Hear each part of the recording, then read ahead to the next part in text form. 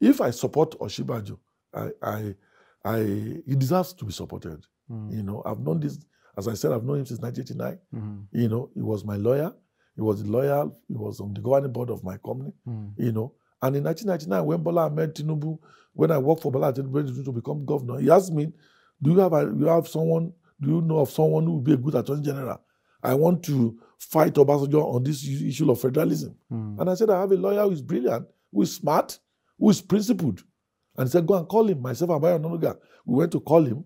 We sat down with him for 1 hour, you know, talking about federalism and what needed to be changed. And he said, well, that's my man. And he made him.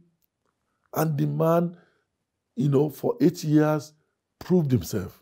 You know, and I was happy, and I was vindicated.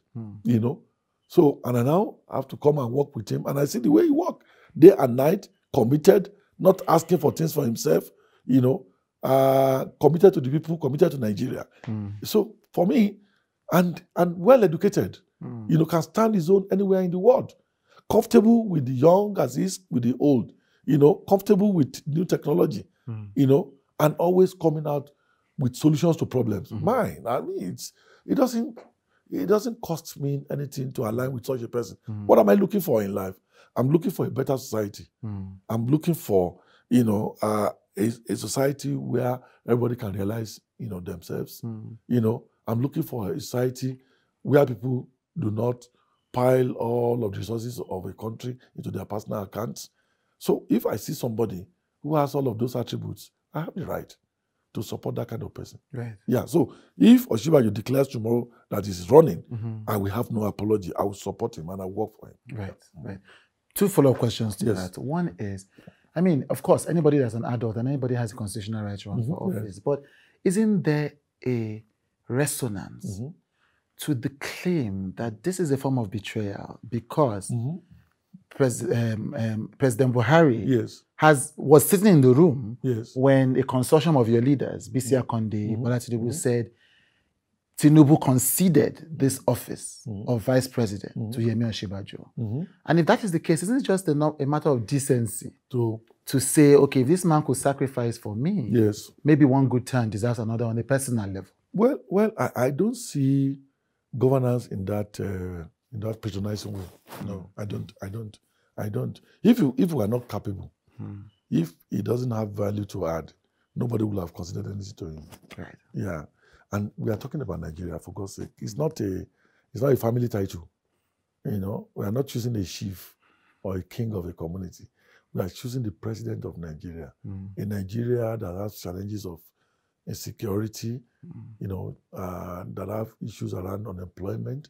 The economy is, you know, needs, you know, a hard push and several other things. And you then look at it and say, look, you know, why we are not saying you are not a good man, we are saying, can we try somebody else, for God's sake, who may have better capacity at solving some of these problems? For me, it's not, you know, when you talk about betrayal, we are patronizing, you know, about that. I mean, if my dad suffers and went several nights not eating, not buying motor cars to train me in his school, and now time comes to appoint a bank manager, and I have, you know, a super degree in economics and management. Now say, since my father has suffered for me, let me go and bring my father to come and be MD of that bank. Does that make sense? It doesn't. You know, we are looking for the person who can do the job, you know.